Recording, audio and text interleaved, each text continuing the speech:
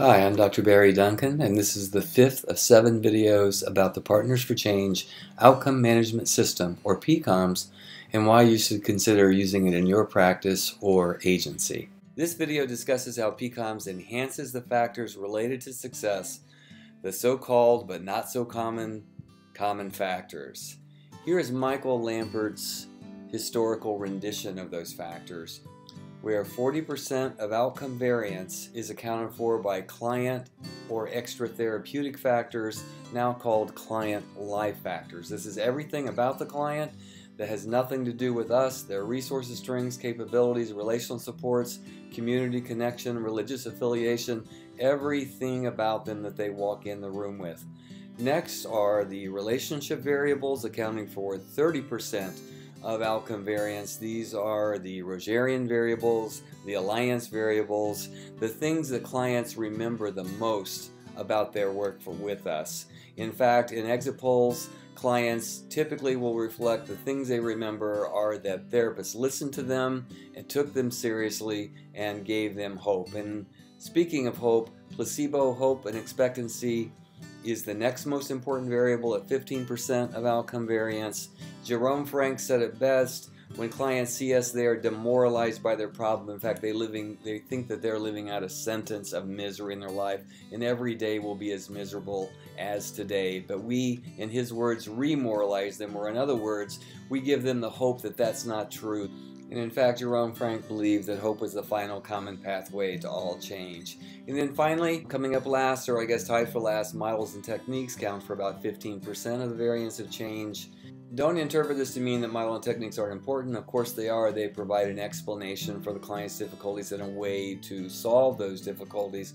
They also provide a structure and focus to the work. It's just that they're not as impactful an outcome as many have led us to believe, and that client and relationship variables are far more important. In fact, the client is the heart and the relationship or alliance is the soul of change, hence the name of the popular Common Factors book. Now here is a more accurate rendition of those variables gleaned from meta-analysis. And the first way to understand this is to look at the big yellow ball here, and that's the amount of variance attributable to client life factors. Of course, this includes unexplained and error variance, but even a casual look shows that 86% of the variance of change is attributable to what clients walk in the door with. And then that pale blue circle is the 14% of the variance attributable to what we do with folks, or the treatment or therapy that we're providing. The thing that Michael Lampert left out of his rendition of the common factors was you. That's right, therapist effects account for most of the variance of any treatment being delivered. Should it be any surprise to us that the human beings involved in the endeavor, that the client and the therapist and their relationship, their alliance, account for the lion's share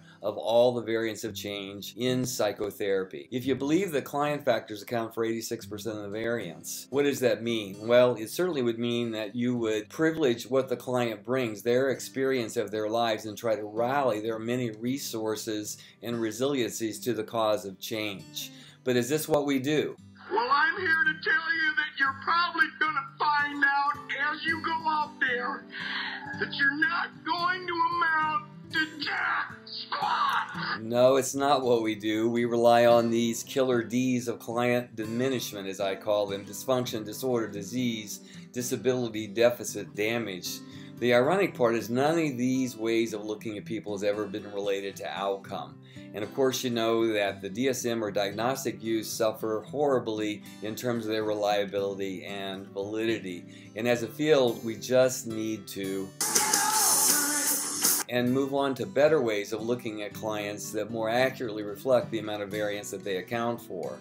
And in fact, clients are the lions of change. They account for the majority of outcome variance. And I've always loved this African proverb: until lions have their historians, tales of hunting will always glorify the hunter. And I hate to tell you, but we are the hunters in this proverb. We ride in our white horse of theoretical purity, we brandish our sword of evidence-based treatments, and we slay the psychic dragons that terrorize our clients. I'm ready for that story to go out of print, because clients are the actual heroes and heroines of their own story of change.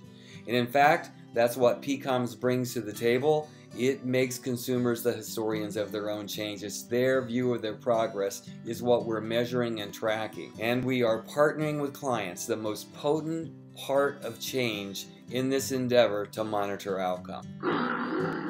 Now let's move on to the soul of change. The client is the heart, the soul is the therapeutic alliance. And just to remind you what that means, it has three components. It's the relational bond, the client's view of your empathy, your authenticity, and your unconditional positive regard. And then there's more cognitive components. The agreement with the client about not only the goals of the work, but how we're going to accomplish the work.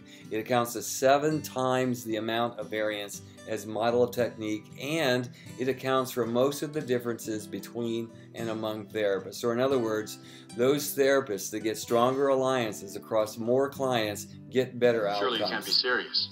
I am serious. And don't call me Shirley. Couldn't be more serious about this. Over 1,000 independent studies show the relationship between a strong alliance and a positive outcome.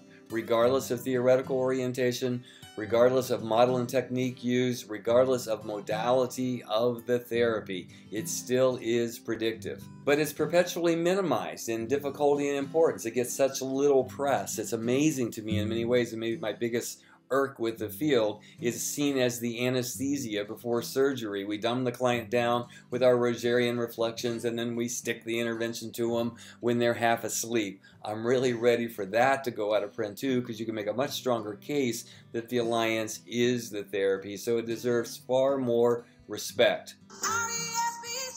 And I invoke Aretha to help me make that point. And of course, that's what the SRS is all about in PCOMS, is monitoring, measuring the alliance, and soliciting client feedback about how the service is going for them. Not leaving it to chance, giving it the respect it deserves. PCOMS tailors services to client expectation, preferences, and cultural worldview. Back to this figure of the different common factors, sometimes I call it the hallucinogenic figure. You see that there are feedback effects. Feedback is the tie that binds all the factors together and overlaps with them. Soliciting feedback engages the most potent source of outcome, clients, in monitoring outcome, and thereby heightens hope, fits clients' preferences, maximizes the alliance, and is itself a core feature of change.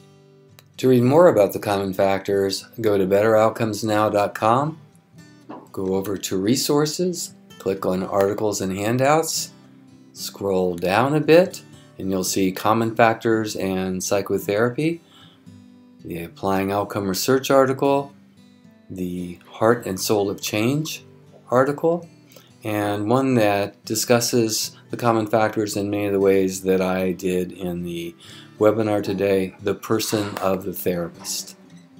And while you're there, check out the new PCOMS manual for everything PCOMS.